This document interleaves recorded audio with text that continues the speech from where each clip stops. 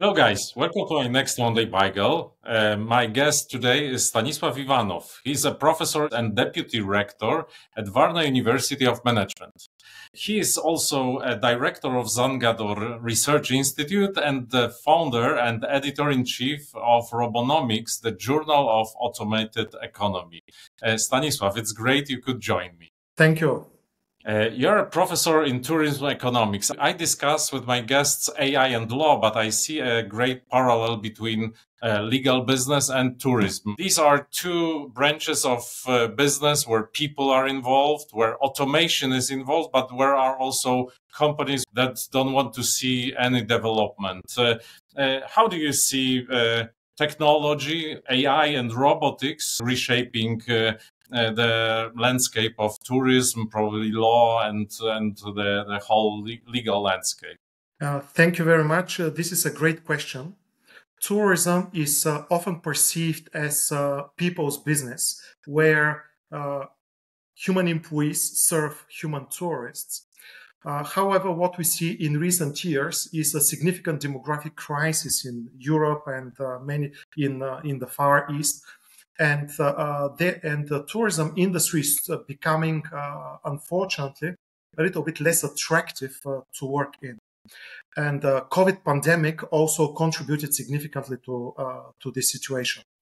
In tourism, we have long working hours, we have night shifts, and unfortunately, salaries cannot compete with the most highest paying industries.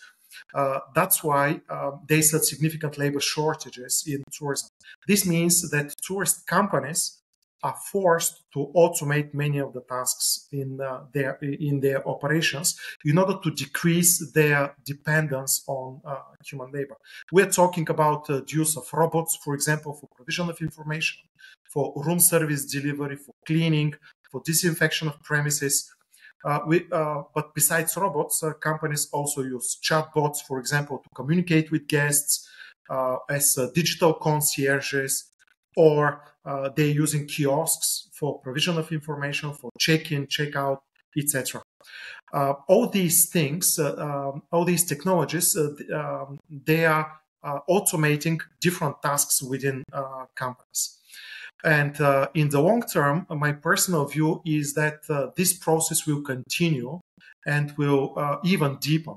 At one point, we will see that there will be many tourist companies that automate, if not all, at least most of the operations in them. This raises different questions, not only from economic point of view, but also from legal perspective. Because currently, the implementation of all these automation technologies is not quite well regulated. These technologies, they collect a lot of data.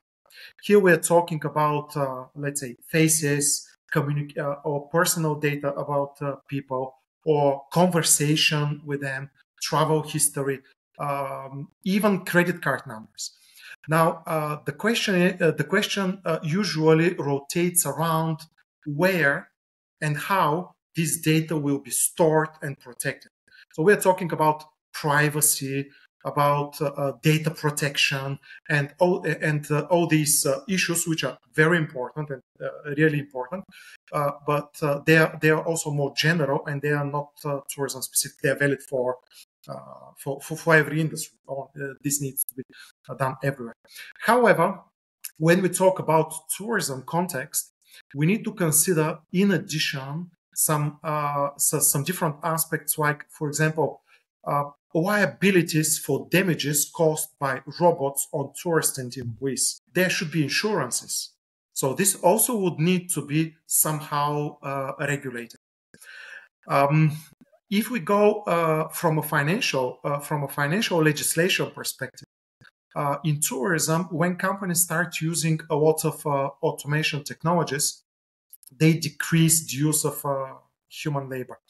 Well, for the moment, this is only the use of this automation is decreasing the demand for labor. It is just compensating the lack of employees. But at one point, probably it will go beyond this, and probably start significantly replacing even the employees who are currently working in the industry. You covered so many topics that I want to ask you more specific questions. I prepared first a global report on use of AI by law firms, and we see that there are leaders, huge companies, and very small that are really keen on using AI. But the middle-sized companies don't want or don't see the opportunities, or are not really interested to use them. How it looks in hospitality and tourism? Well, in order to apply automation technologies, you need economies of scale. Now, if you have one small guest house with 10 rooms, then it doesn't make sense to have a room service delivery robot, self-checking kiosk, or any other piece of automation. Because practically the market positioning, the unique selling proposition of the company, of the guest house, will be completely different. It will be based on personalized service, providing authentic, humane experience. But if you have a large hotel or with 500 rooms more, then it makes sense, especially if this hotel is an urban one and 4 or 5 stars, because in that case you will have sufficient number of orders that will come for room service that will justify, from economic point of view, the use of room service delivery robots. Regarding other pieces of technologies, like, for example, chatbots, it's very easy to develop them, and they are not so expensive. So this means that even very small companies with only a couple of employees can have their own chatbot without any problems. However, for other software, for example, for revenue management or more complex chatbots that are integrated with large language models, you will need much more turnover of the company. Online travel agencies, for example, they are very active in the use of chatbots. Small companies, small hotels, they start using them. Kiosks, they are mostly used by mid-size, large hotels, but also the category here is very. You mentioned some legal problems related to robotics and automation. What I'm afraid of are consumer rights. I'm really afraid that my tickets, due to AI that checks my website history, my cookies, and so on, are much more expensive than my neighbor's ones when we travel together. Is it a common fear in economy and in tourism? Well, I think your fears are more or less justified, because it is very easy to apply in tourism context perfect price discrimination.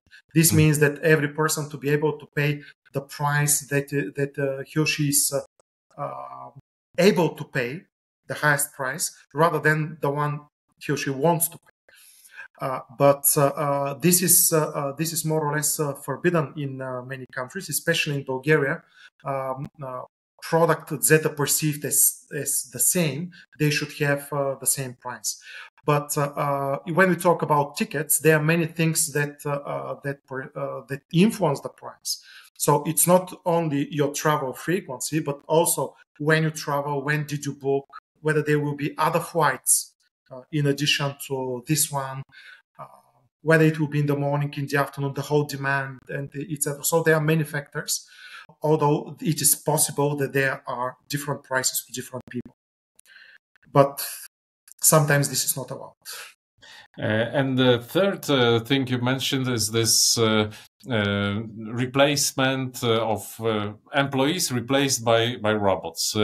In law, I often discuss it with students that I teach, and they are really afraid if they are really needed in the closest future, because AI replaces them. How it looks among touristic employees? Yeah, here I need to explain a little bit about the different tasks in tourism. In tourism, we can divide the tasks into cognitive and physical. Cognitive mean, for example, setting price, preparing an offer, or developing a post for social media, something that is more creative and it's intellectual. On the other side, we have physical tasks. For example, cutting the vegetables in the kitchen to prepare the salad, or moving items like for room service delivery, or vacuum cleaning, etc. If we look deeper into the characteristics of these tasks, we will see that the physical tasks inherently include also cognitive tasks. Now think about a room service delivery robot. It needs to go from point A to point B. But this is the physical tasks it needs to implement. But it also has significant cognitive component in this task. It needs to know where it is located in the premises of the hotel. It needs to be able to identify different objects on its way to the room. To be able to change its trajectory based on the obstacles on the path, to be able to connect with the lift system of the hotel in order to move across floors, to the telephone system of the hotel in order to inform the guest that it is in front of the room, etc.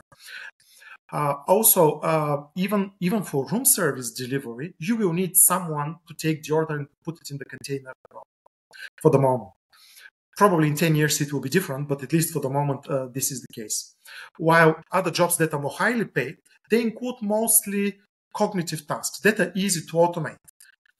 Like, for example, for a reception or for marketing managers, you can have a software with AI for determining prices based on what is the current demand, what is the number of bookings that the hotel has already received, what are the prices of competitors. So different factors, they can be considered, and the software can recommend the price. So some jobs in tourism will definitely, if not disappear, they will significantly be reduced in terms of numbers. And these are those that include mostly cognitive tasks. Generative AI, for example, is a significant game changer.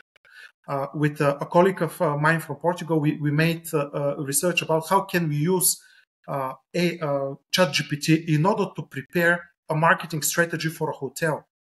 And ChatGPT did it greatly. So I think that in hospitality, in the future, the entry-level jobs will probably continue to exist, but they will be, let's say, in housekeeping, in maintenance, someone who will need to maintain the robots and the kiosks. But for receptionists, there will be fewer jobs. For marketers, there will be fewer jobs. So it will be quite different. It will be quite different.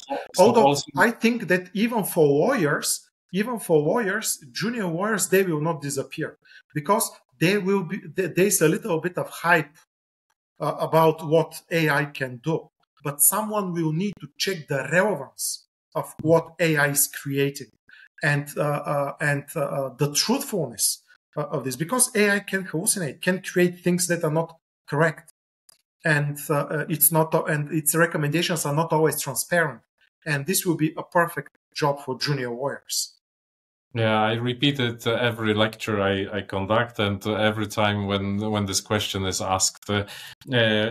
One of my previous episodes was with David Gunkel, who made we had a fantastic discussion on robot rights. I know that one of your topics of your interest is robot rights, and you did some research together with David. Can you elaborate a bit on that topic, because it seems very interesting? Yeah, thank you for this. With David, we made research about the perceptions of Bulgarians about robot rights. What we did, we used his framework: cannot, should not have rights.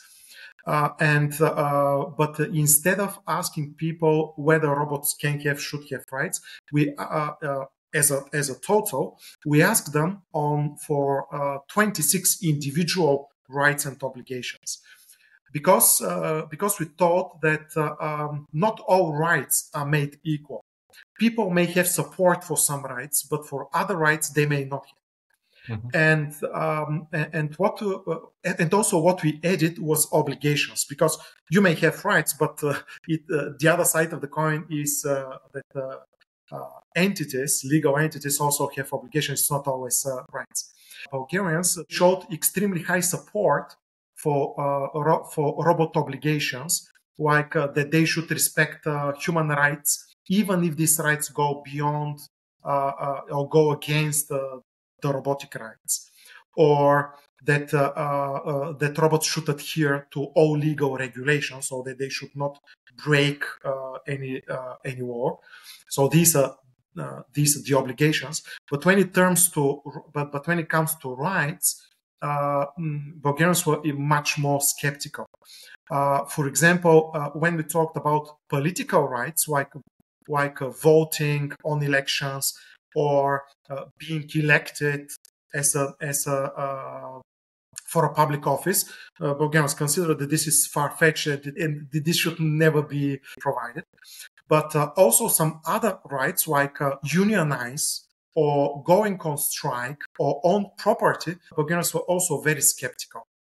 The greatest support for robotic rights was that they should was about the right to receive maintenance, the right not to be abused. So, but if you see these rights to receive maintenance and not to be abused, these rights for robots practically reflect people's desire that these robots be in good shape in order to fulfill their tasks. So here again, we talk about human centrism rather than robotic centrism for these rights. We made the research with 3 respondent groups. One is about people with legal background. The second group was with people with a background in AI, robotics, and IT technologies. And the third was the third group who do not have any legal background or IT background. And there were no differences between these groups. Oh. Although the people with legal background, they were more skeptical. Those with IT background, they were a little bit more enthusiastic than the general public.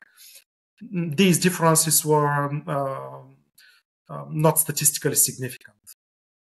And also what we found is that the public is not quite ready, not only for the rights of automation technologies, but also for them it's difficult to distinguish whether robots can have rights per se as entities, and whether they should be given some rights based on regardless whether they can or cannot have rights. So they were perceiving the questions can and should as practically the same question. And what's your personal view on this topic? Are you a supporter of robot rights? Yeah, I am a supporter of robot rights, but from a pragmatic point of view. So probably not all rights, but rights that are necessary in order for the robots to function and to implement all the tasks that they're entitled to do. But if you look, there are also organizations that have rights. Also, and obligations, obviously.